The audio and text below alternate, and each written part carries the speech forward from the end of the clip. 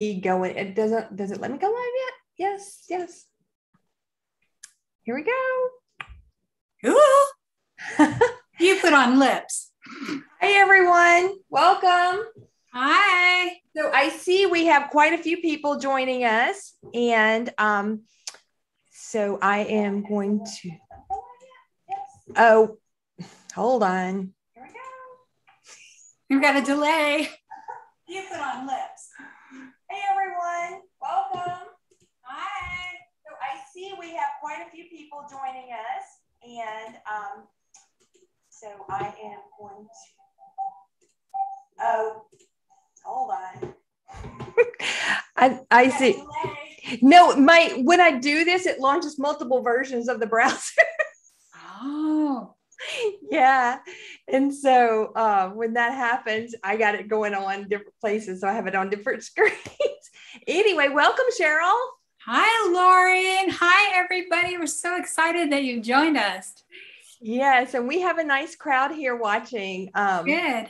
And this is great. I also just posted it over at Facebook to remind everybody to come over and join us. So today we are going to talk about controlling the alcohol ink and why you might want to do that. And some great, Sheryl's going to share some great tips and pointers. She's a master of controlling alcohol inks, as we all know. And so we are here tonight to talk about that. So while we're in our discussion and Sheryl's talking, I'll be monitoring also the comments over on YouTube. So if you have questions or whatever, we will try to get to them and answer them for you. So Sheryl, you want to just take a second and introduce yourself to people who may not know who you are? Sure. My name is Sheryl Williams, and it's just so hard to know how to introduce yourself. I've been painting with alcohol inks probably for 8 or 9 years, which to some people sounds like a long time. I started in watercolor, then I went into alcohol inks and developed all kinds of classes to help teach people how to control inks and how to paint with them. Then came back to watercolor, and now I'm learning oil painting. So I'm studying all kinds of mediums. I think what's kind of exciting is this made me really realize what are the benefits of alcohol ink? And one of the things that you can do with AI that you cannot do, certainly with watercolor or oils, is those poured backgrounds. And I'm gonna have different samples that I'll show you, and I'll try to figure out how to make things work so that you can see them. So this is a painting of Iris that I did in alcohol ink several years ago. There is no way I could have got that background with watercolor or oils. I couldn't have done it. And so I think that's a really neat benefit. And then the colors of the inks are so intense and vibrant that it really makes me look at alcohol ink with all kinds of newfound affection. Yep. Yeah. So you've been for the past 6 months or whatever. I mean, most people watching probably know who you are. So Sheryl's been teaching alcohol inks for quite a while. She had the Academy of Alcohol Inks, which we now converted to Create Smart Academy, which is a website where we have all sorts of courses dedicated to alcohol ink and mixed media. And it features, I think, Sheryl, how many courses do you have there? Like 35? Oh, something like that. There are full courses that take many weeks to complete. And then there are, for some people who just want to paint a specific painting, there are lots and lots of singles as well. And also what's kind of cool is those courses, even though I did them a couple of years ago, they haven't lost anything. They're just as valuable as they were when we first did them. So it's exciting for people to know that those courses are out there. And I know that there's a whole lot of my prior students that are here with us tonight. Hi, everybody. So it's so cool to see the progress that people make from starting to do pours and then getting lots of different techniques and then moving on to doing pets and water and all kinds of intense realistic art. with their alcohol inks. So I'm so proud of all the students and all the work that they put into the class. Yeah, I mean, you can actually go and look at some of her students' work on the website. So like Sheryl has one like master course. It's like from beginning to end. It's like 30 weeks worth of, or something like that, right, Sheryl? Yeah. Of instruction on alcohol ink. I mean, it's basically it's got everything you'd want to know about alcohol ink in this course. And if you go to that page for that class, you will see, go down to the bottom, you will see some of the work of her students, and it's phenomenal. And, you know, it'll blow your mind. And, you know, you might not think I could never do that, but you can. You can, as long as things are presented step by step. Right. So we don't make any giant leaps. We just make things in little pieces that you can chew it on a little bit at a time, get comfortable, get relaxed with it, and then add some more techniques as you go. Right. So and that's how I like. One plug for you, Sheryl. Those are all on sale right now too. So if you go to Create Smart Academy, I'll put a link in the comments for everyone. But if you go to Create Smart Academy and go to instructors, you'll see Sheryl Williams' page. You can see all her courses there, and you'll see it's called From Drips to Drama is her master class on alcohol inks. And then she has a bunch of other classes too, some single courses, and then some different level courses. She also has her level 1 and level 2 bundle on sale until October 24th. So check that out as well. Great. All right. So I'm done plugging. I have to get her sponsored message. So let's jump into and share some really good information with these people. Many people watching may or may not have figured out how to control the inks, or even may not even realize that they're controllable. So I'm just going to turn it over to you, Sheryl, and let you run with it. And when Lori and I were talking about what to do for this webinar, we thought, you know, what's the most profound thing that happened? I think for me is when I realized I could control the inks. It was, I mean, just earth shattering. In fact, I was going back through some old paintings, and I did hundreds of 4x6 cards. And I've got them all saved. And some of them are just little drips, a couple colors put together. But I was trying and trying and trying. And then when the light hit on how to control it, I was just so thrilled, because I like to paint things people can recognize. And I like to try to get the emotion, you know, from animals, from people, from whatever it is. I like to evoke that emotion with my students. So I'm going to take you through kind of from the first moments of control into some specific techniques. So the one thing that I think a lot of us started with were dreamscapes with June Rollins. And this is an example of a dreamscape. And what's kind of neat is that you pour the ink in lines across the page. And I'll switch to another one, just because I like the colors. Okay, that's really pretty. And you're not using a brush. You can use all different kinds of tools, but just by laying down the ink, you can start to imagine this is a landscape. The little moon helps, but just by pouring your layers and then adding additional layers going across, you can, you know, most people are going to think that is a landscape. And that's kind of the first stage of making something representational. Now, this is another one that I did in the same way, but I decided I wanted it to look southwest.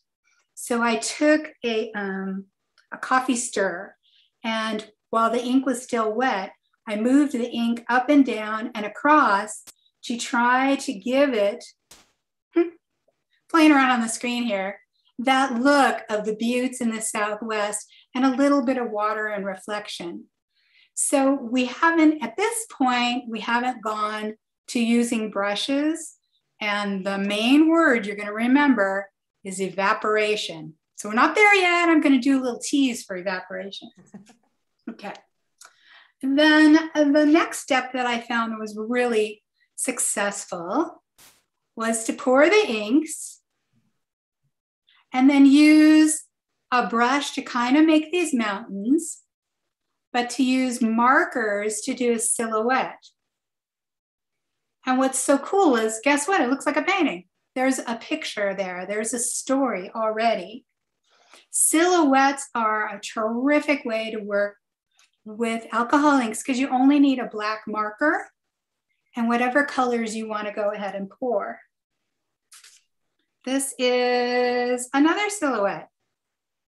It's a kind of a funky looking horse, but it tells the story. There's a horse there. There's something that you can see.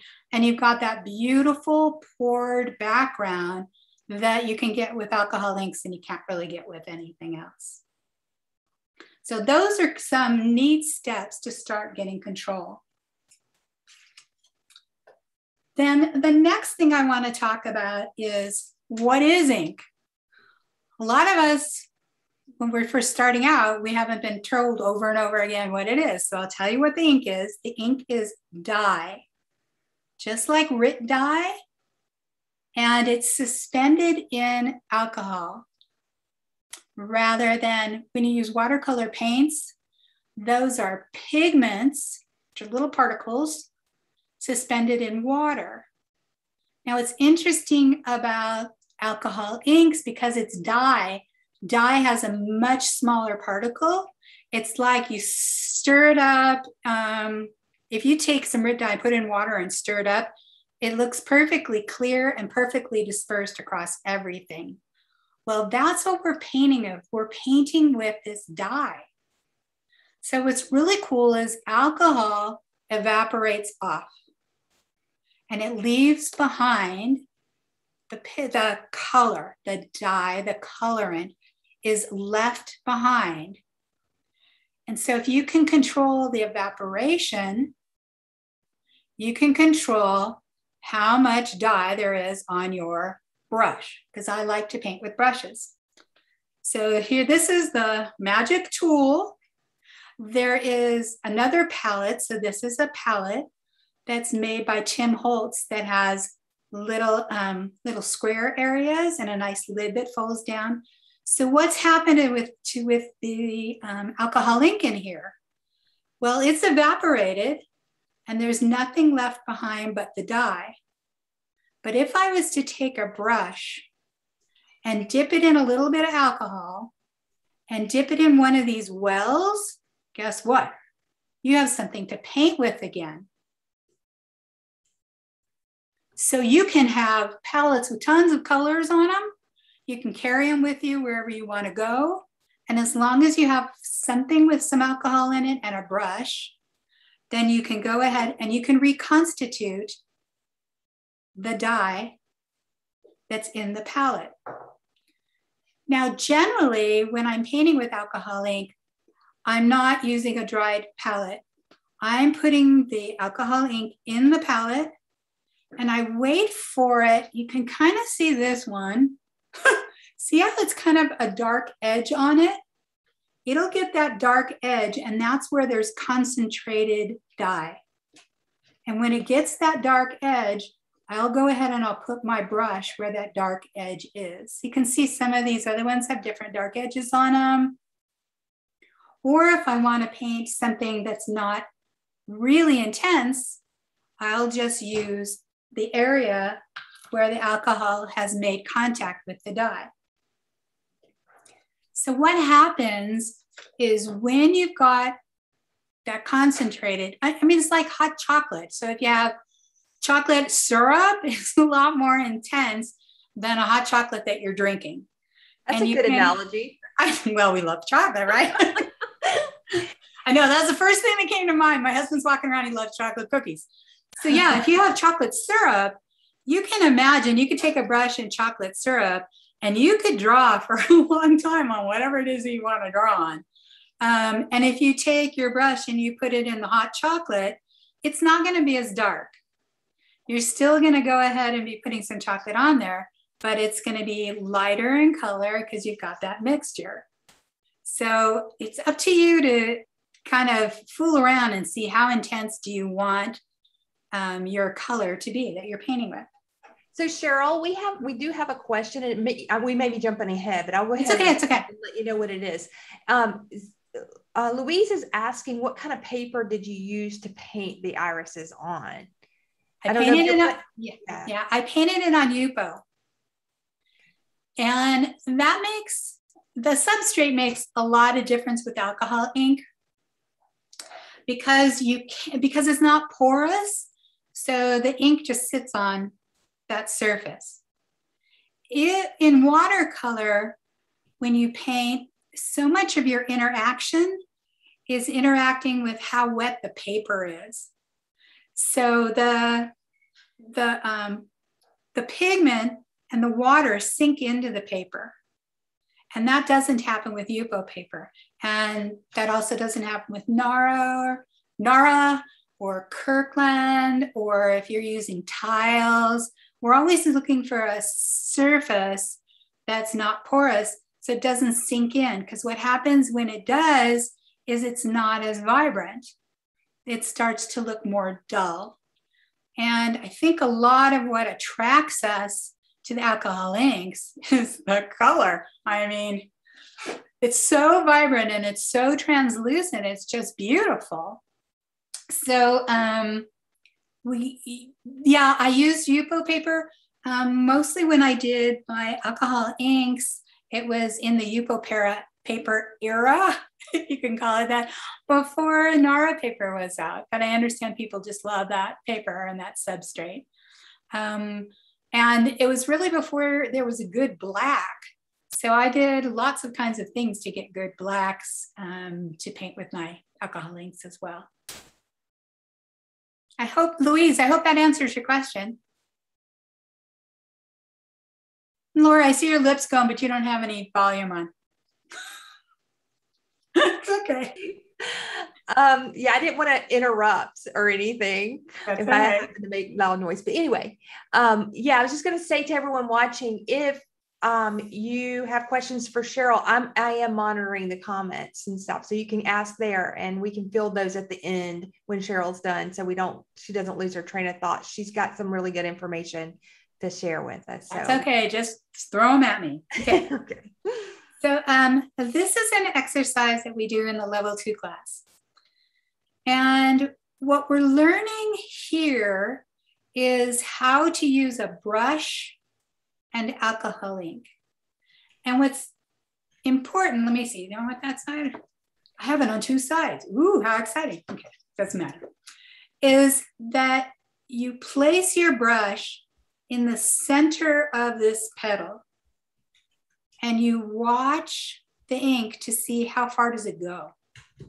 Because depending on how much alcohol there is, it's gonna move. So we kind of use this exercise as a way to place the ink in the center and then kind of push it out to the edges. And in this case, we've done several layers on top. So you get a combination of colors while you're practicing this. And hey, listen, everybody, if it goes outside the lines, who cares? But you have to learn, if I have this amount of alcohol, how far is it going to move, so that when you're working on an area, you can decide, do I have the right alcohol? And what I would do is go towards the lesser alcohol to start with, so that you can slowly move things out. And Karen Walker calls this push and glide. And I like that description. I think that's a really good description of this technique. And you can do it with apples, pear, you can really do it with anything, but give yourself a shape.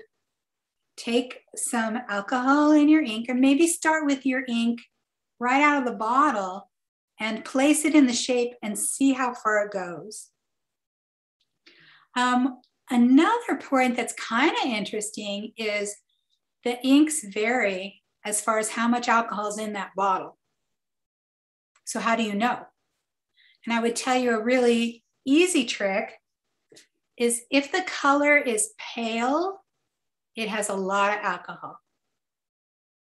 If the color is deep and rich, there's less alcohol in it. You can take a deep, rich color and you can add alcohol to it to make it lighter and lighter and paler. And you can make a whole range of values as far as dark and light with one ink based on how much alcohol you add to that color. Now, if you're using a pale color like these are that we did in this little example, you can't, well, I shouldn't say you can't. You can make them even lighter. You can make them almost white by adding more alcohol. But if you want to get them to be dark, you're gonna have to let them evaporate in the palette and then use that intense color.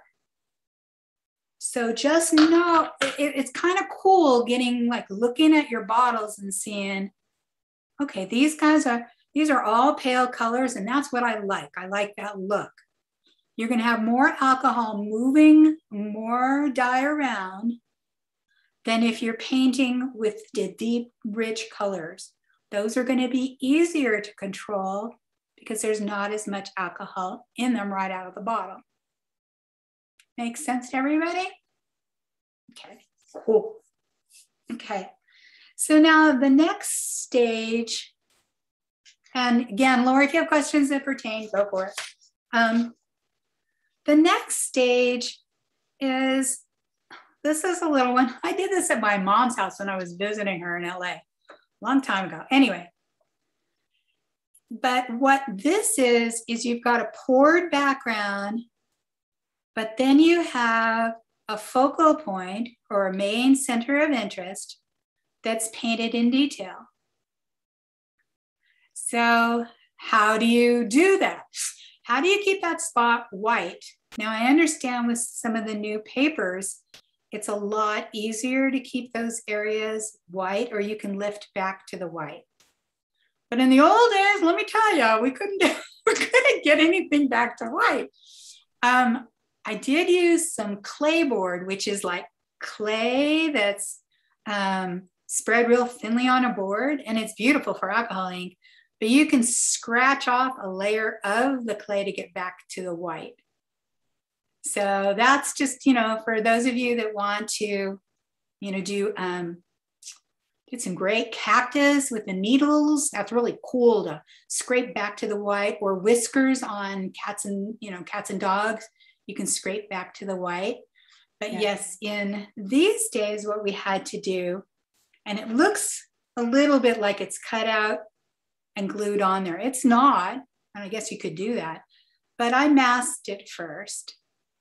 There is a latex product that's masking fluid, and wherever you put it, when you put your ink on top, the ink isn't going to stick to the paper.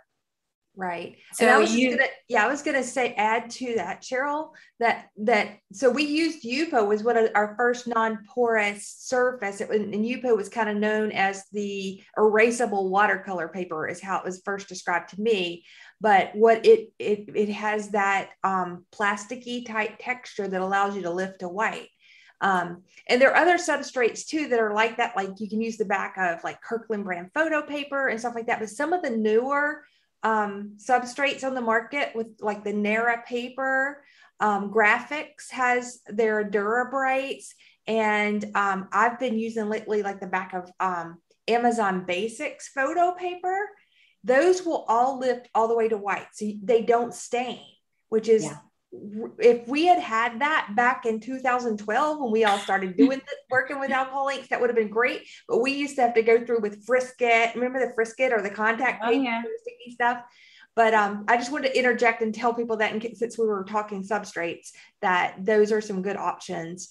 I still love Yupo. It's one of my favorites because a lot of times I don't need to lift to white with stuff I do. But yeah, there are other options out there.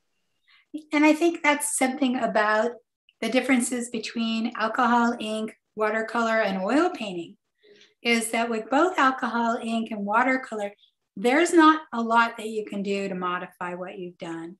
You can add another layer with both of them. You can add layer and layer and layer to get a depth and a richness of color. But with oil paints, if something's wrong, you just paint over it. I mean, it's really, really strange, but it's opaque rather than being translucent. And translucent, that ability to see through is like looking through a stained glass window. We just love the translucency of the colors. So those of you that don't know what masking is, I'm going to go off the screen again. Okay, bye. Bye. Okay, so masking is generally a fluid. It can also come in a film, and you can cut out the film and put it down on your surface. And then when you pour, nothing sticks. And then you lift off the film, but the film's kind of pricey. And the masking fluid is less pricey. And you use that with your brush and you paint the area that you want to stay the natural color of the paper. And then when you're done with your pouring, actually you let your masking fluid set up so that it's dried. It's the latex material. And then you can, when you're done pouring, you peel that off and you've got a spot in this one where I could paint this little guy because it was pure white underneath. You can get wild with masking fluid and how you use it. It's a whole lot of fun. You can do snow drops. And so if you think about it, if you take a toothbrush and put some masking fluid on it and just run your thumb over the toothbrush, it's going to spray all over the place. It's perfect for snow. What else could you need for winter? And then you don't have to lift back all of those white places. One thing you do need to do is you've got to put soap on your brush before you use it with masking fluid. And then as soon as you're done with your brush, get that thing washed off, because otherwise that latex will set up and your brush is now nothing but to be used for masking fluid. So that's just a little warning about it. Okay, so let's go back to this guy. So how do we do this now? So I had a little drawing that showed me what the patterns and the colors were that I wanted to use. And boy, is that fun going through all your inks and trying to figure out what colors am I going to use that are going to get me this picture. But again, put the inks, I pour them into the palette. It's so funny because everything's backwards from what I'm doing. Okay. Pour them into the palette, move this out of here. Okay. And then you take your brush and you can dip them into what's in the palette, or you can put them in a little alcohol first, then go into your palette and then place it into the section you want. Now, just like we did with the flower, you're going to want to know how far that's going to go so that you don't cover up the whole subject by the first time you put down some of your alcohol ink. But it's a whole lot of fun to do. It really, I just find that it's a blast. So that's an example there. I have another one. And this little butterfly, also what makes it so neat is the pouring of the background. Okay. Now in this one, I guess I should go back. Another awesome way to control your alcohol inks is by using markers, because markers are alcohol ink. If they say on them that they're permanent, guess what? They are alcohol ink. And it's very easy to use a marker to draw in areas. So in this one, we have a masked monarch butterfly.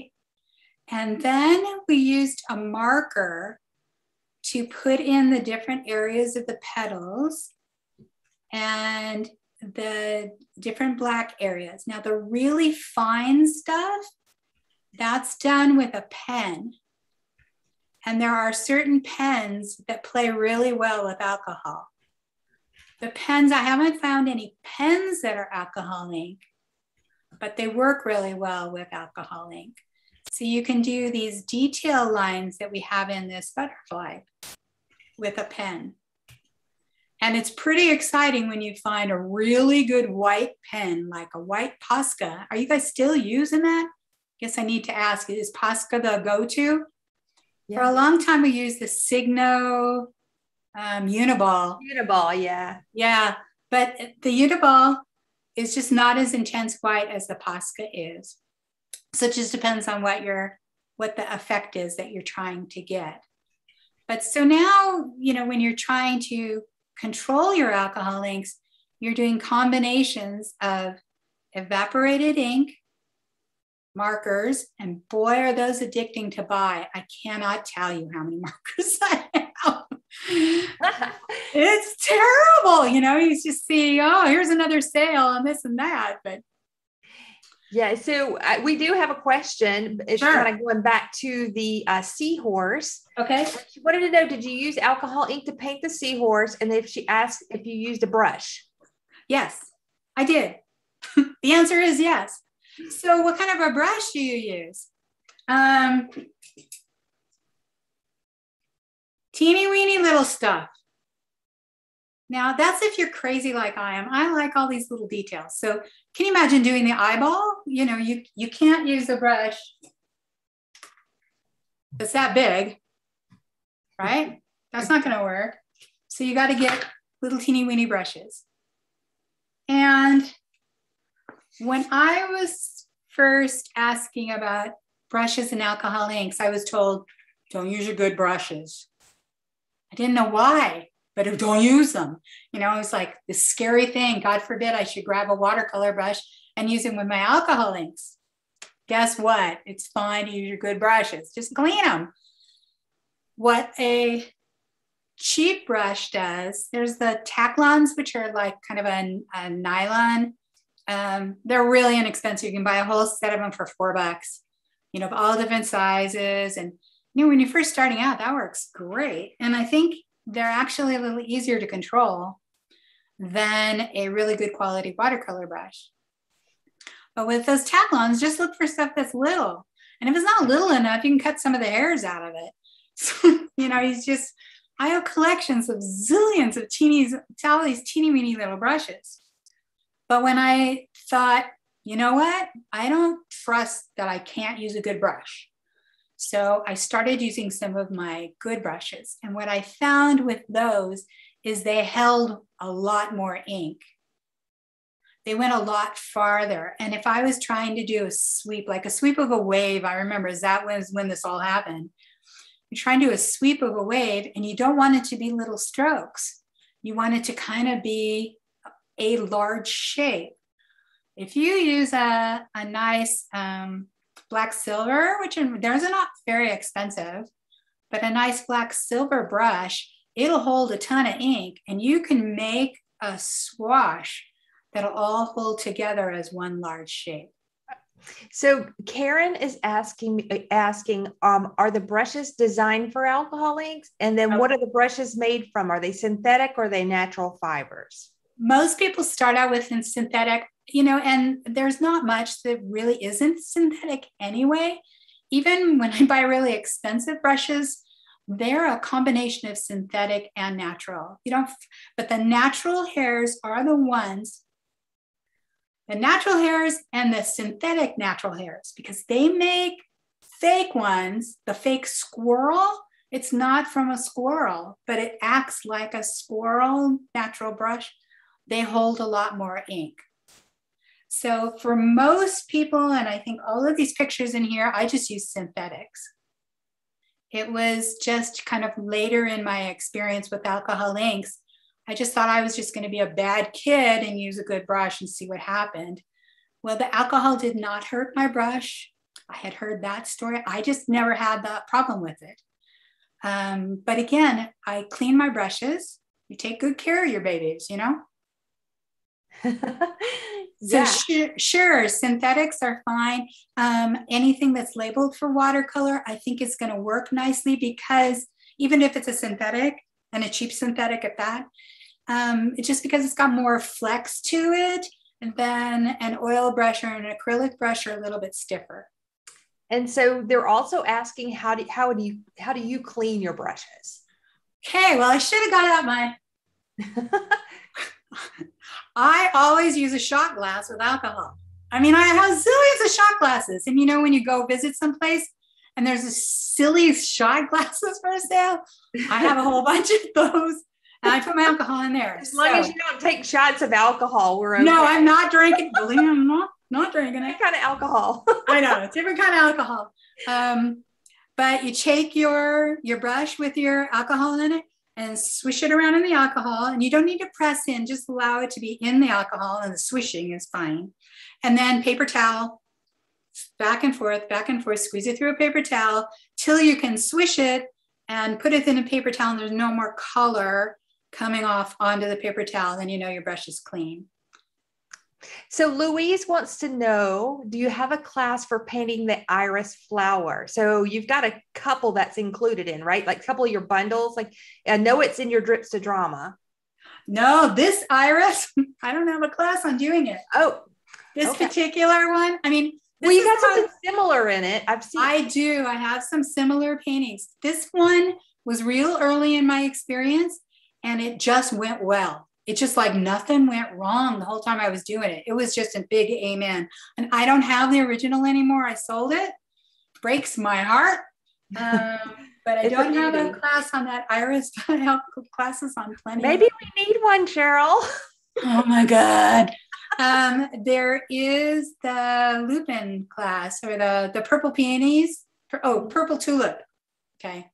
It's very similar in technique. So that's a single class, is the purple tulip, and you use a whole range of pinks and purples. And the details are really in the center of the flower, in the stamens, all the little parts. Right. Make seeds. Cool. And, you know, another plug, 10% off until October 24th. Yeah, 10% off all those classes. Yep. So you can find there's all kinds of florals. There's all kinds. It's just kind of whatever hits your heart. Yeah. Great. Okay. So then I'm going to talk, we talked a little bit about markers and pens. So this is kind of as abstract as I get. I have seen Serena Weber's abstract class. What a talent. I mean, she is magic. She can do the most beautiful abstracts and they make sense and she understands what she's doing. So in this one, the big deal was the pour. So you can see where it's poured. And then I went back on top and I used both ink and pen work. So you can see the little, see all those little rectangle-y thingies? But inside those rectangles, there's multiple colors. So that was done on top of the pour. And I don't know if iguanas are your thing, but I think they're really neat looking. The other thing you can do is I lifted out the spines, is you can take a little alcohol in your brush and you can lift. There are tools for lifting that are really incredible. What's the one I always use? Oh, the Chameleon blender pen. So my favorite pen for lifting is by a company called Chameleon, and their blender pen is amazing. It's got a very soft tip on it. They call it a Japanese. It's like made out of felt. It's very, very pointed and very small, and it doesn't put out much of the blending solution, just a little bit of it at a time. You got yours, Lori? I got one. Yeah, I'm gonna bring myself back onto the camera here. Good. Let me remove the spotlight and then go to the gallery. Yeah, so I don't have a Chameleon. I was going to ask you, sorry. Mine is actually from Michael's. It's an Artist Loft version, but it's very similar. It's got that same sort of felt tip on it. I'm trying to hold it close here. Okay. Hopefully my camera will focus right. I got one and it's brand new. Oh, well.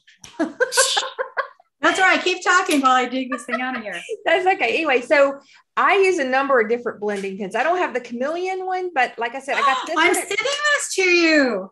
I have the Artist Loft, and I have I don't think I have it. Oh, yeah, I do. Look, I always have everything right here. Alcohol ink blending pen that I actually put alcohol in. This is a Tim Holtz product. You can get this from Amazon.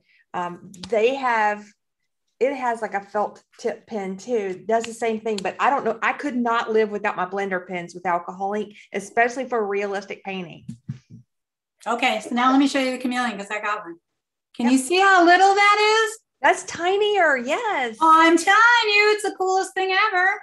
That is cool. Okay, so that's like almost like a 3 millimeter tipper or something like that. I mean, it goes to nothing. I know. Wow, that's cool. Anyway, so I always require people to buy these when they take my classes. And I don't have one. I'm sending you this brand new one that I found in here. Okay, so we took care of that.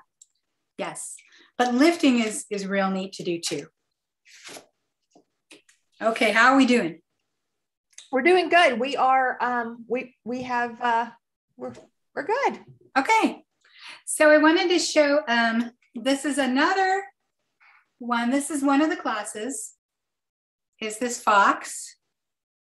And look at that background. I mean, it's just the coolest thing. You can't do it with anything else. No. And then when you come in one of the classes, we learn how to paint fur. So what is fur? Is just a lot of little strokes. I mean, it's not anything. In layers, right, Cheryl? Like I've taken your fur classes, and you teach that better than anybody I've ever seen for any medium. Whoa. Yeah. So when you do fur, it's not just a color. Your eyeball, well, Lori, you love this because you love the pointillism stuff. Yeah, exactly. Your eyeball puts all these colors together to come up with what it is. And so you use a combination of colors, lots of layers to get. Oh, wait, Teresa's here. Hi, Teresa. Hey. So Teresa says Blix discontinued the chameleon blender pen. She just ordered 4. Well, don't buy it from Blix, just buy it from Chameleon. I think they even have them if you go to Michael's. Some Michael's carry it too. I live out in the boonies, so who knows? Yeah. I said some. Some. I'll grab one more fur. This is better. I hope that it won't reflect too much. Oh yeah, that's a lot of reflection. Yeah. But you can see how many colors there are in there.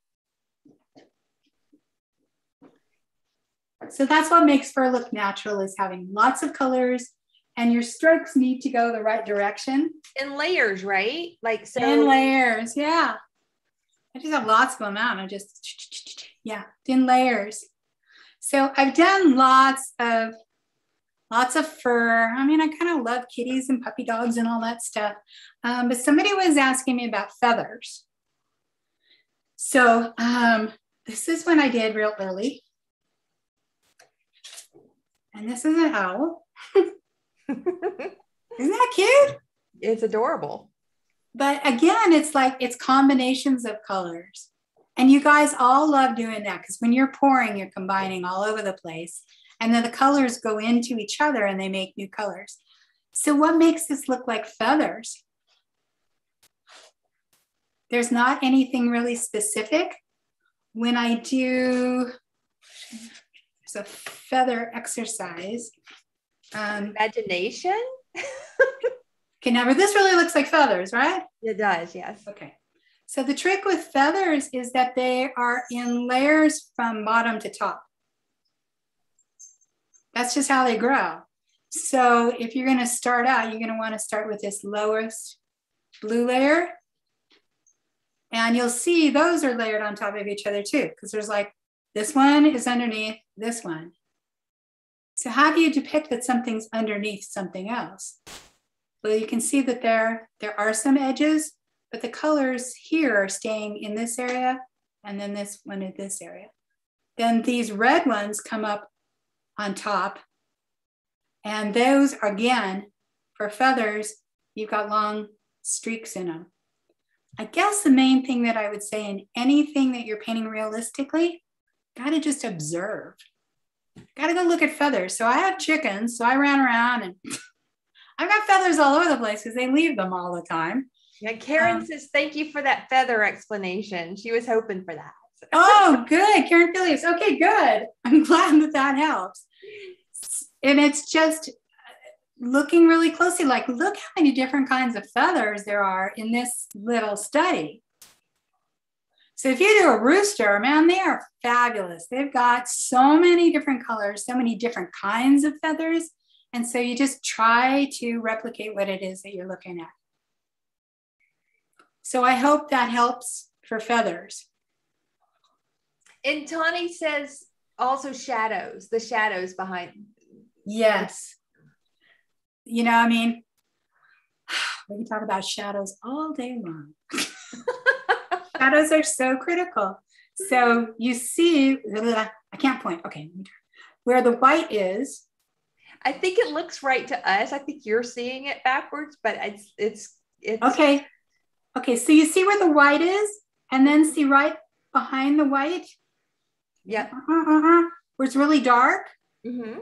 It's because the light is shining on those white feathers and it's casting a shadow on the red. Right. That's cool. That's cool. Okay. So good for Tawny. Okay. And then one last thing is portraits are so hard.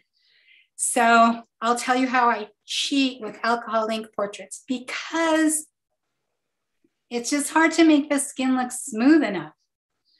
So I don't do the skin. So that's the secret. You just don't do it. That's a secret. It's like, don't even try. You can try. But I have a class doing this, young man, and all I did is I just turned the light up really high, got rid of the skin tones, and I put in, the hair was more fun than anything. It's impossible to get that smooth tones with alcohol ink. So unless you're going for like an abstracty type face, yeah, I have tried for many years. I know. I have tried too. So that's an excellent point about just let the eye imagine that. Yes. With the shadows and the other stuff. Yeah. Yeah. Because your eye doesn't know there's no skin. We know there's no skin, but your eye doesn't know there's no skin. Right. It sees the eyes, mouth, nose. There's nice little shadows on the side where his hair is coming over. You got a portrait, and you did it with alcohol ink. It is. There are some people out there that are really good at getting skin tones with alcohol ink.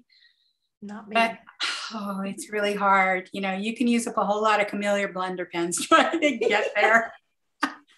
So anyway, so that's my little trick. Is the other thing that does work pretty good for skin, and then in the girl portrait I do this, is I put the alcohol ink on a makeup pad and I just push it around the paper like that. Just I pretend I'm putting on makeup.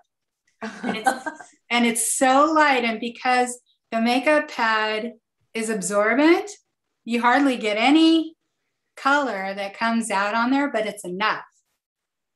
And so you just pretend, you know, you just go over it and you don't get any edges, because that's what bugs me, is I get edges between shadows, between the different shapes in your face. Right. And so Bonnie says she loves doing skin. So, hey, Bonnie, if you have any tips, feel free to share them in the comments for everyone too. Well, yeah, we'd love to hear it. And I know, and Bonnie has just exploded with her girls. Yes. And so she's doing such beautiful pictures of people. And you know what? People are really engaging to the heart. It really just, it speaks to you. You get, the people really like it. Yeah. Like Teresa Santa Claus is, right? Oh, Teresa Santa Claus. Yeah, see, there's skin. And she didn't. All right. So maybe we'll have to have a little get together to talk about skin. Oh, yeah. I think that'd be a good one. But it's hard. So just to recap, I think going back, the whys of learning how to control the ink is so that you can paint anything. There are people that love to paint things, stuff that's recognizable, things that you can see. Even if it's a still life, you still need to be able to control the inks to use it. And for some people, alcohol ink is their first medium. So why not learn how to control it? It's not that hard. It takes practice. And so much of it is fooling around with this little palette and seeing what happens with the evaporation. One little side note, depends on where you live, how much evaporation you get. Because I live in the desert, high desert of Colorado. And we don't have any humidity. I mean, our humidity is, high at 16%. And then I know people that live up in upstate New York, and it's so humid. I used to live in Chicago. I mean, you could cut it with a knife and eat it. I mean, just the air was so filled with humidity. Well, that's water. So you don't get as much evaporation in a high humid area. But then in your house, you probably keep your house at a comfortable humidity. So just know that where you live and what environment you're in will affect how much evaporation or how long it takes to evaporate. Eventually, it'll all evaporate off. Okay. So, I encourage people to learn how to control their inks. And again, you can take it in simple phases of just, how do I pour a landscape? How do I pour a background and do a little bit that looks like something, to where you do detail paintings that are very realistic using alcohol inks. And it's a great medium. Yep, absolutely. Absolutely. Well, let's see. Are there any other questions? I'm going to remove the spotlight and put this on gallery so we can chat for just a little bit. All very good information. So thankful that it's been a while, Sheryl. So a lot of people are happy to see you. I know, I miss everybody. And people ask me, hey, where's Sheryl? I'm like, oh, she's here. She's here. You'll see her soon. She's just she's learning oil and how to take like the techniques from oil painting and how they can incorporate into alcoholics. So we can always count on you for that kind of stuff. And that's really good information. I know that I love talking to you because I learn something every time I talk to you. So that's always. Thanks so much. I know. And I miss everybody too. So just say, sorry, I've just been painting in a different medium. And no apologies. Absolutely no apologies. I mean, I think we all have to grow. I mean, like you said, some people, alcohol ink is their original medium. That was me. Mm-hmm. I never painted before until I picked up alcohol ink. And I started with blobs. just like most everyone does. You start with blobs. And then I figured out, well, I needed to use a non-porous paper. And then it didn't take me long before I had to know how to do more depiction, with the ink. And it was for me, it was Karen too, who taught me that you had to do the evaporation thing. And then even when you learn that you need to let it evaporate, you still have to learn, just like you said and taught us, those stages. So important. Right. And then to add those techniques on top. So it really is a process of growing from blobs to depiction. But if I could do it with alcohol ink, anyone can do it. And it's a matter of training your eye and learning the right techniques and the principles of lights and values and perspective and just kind of like the few laws there are. And other than that, there's no rules in art, right? Exactly. So, there are things that'll certainly help you if you're trying to do something. And so I've been learning a lot more about different art. I don't know. They're not really rules. They're just techniques. And so right now I'm doing some charcoal drawing, and that's really cool. There's a thing called the bark plates that are back in the 1800s. And you learn how to replicate something in charcoal. So now I have to learn how to sharpen charcoal right, because I know I'm not doing it right. But that teaches you so much about shading and values, which I love. But now I'm starting with oil painting to learn about composition, because since you can change everything, you don't have to leave it the way it was in the photograph. So now I use like 20 to 30 photographs to combine all together to make an image. I never would have tried that before. Wow. And I've been using Procreate on the iPad to come up with a design for a painting. Now, everything that I did in alcohol ink and watercolors, I always spent hours and hours looking for the perfect photograph for my reference photo. And now I kind of think of what's an idea. I maybe pick 2 photos that kind of put the main idea together, come up with what the compositional plan is going to be, and then add more and more references. I painted these horses. I painted this one horse 5 times right on top of it because I didn't like the horse I had. I didn't like the way it was turned. I wanted to change it to a palomino. And so I had to go out and find all these photos to figure out what does a palomino look like and what does it look like when it has its head down in the water. So that's where my journey has been taking me, is how do I actually put together my own idea? And I don't have to worry about copyright problems because now it ain't out of my head. I don't paint out of my head. My husband, he paints out of his head, but not me. I need reference photos, but sometimes I need lots and lots of reference photos to create some new idea. So that's all available to you. And you can, any of those things that you do, like using Procreate to come up with your alcohol ink painting, same thing. It's just a tool. Combining different reference photos, just a tool. Once you know how to control that evaporation, you can paint anything. Yeah, it's true. Yeah. Well, thank you, Sheryl.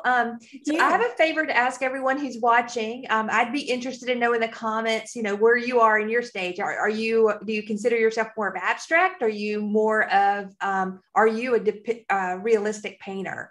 Are you in between? Are you in progress? I'd just like to kind of know where people are, and, so that we can kind of gear our content that we create and information that we bring to the larger audience. So it's always good to know that. So Katrina, we have it here in the comments. She wants to know where we can go to your courses. So I'll put the link in again, but here in the comments, I've linked to it a couple of times. It's also pinned to the top, and it takes you right directly to Sheryl's courses.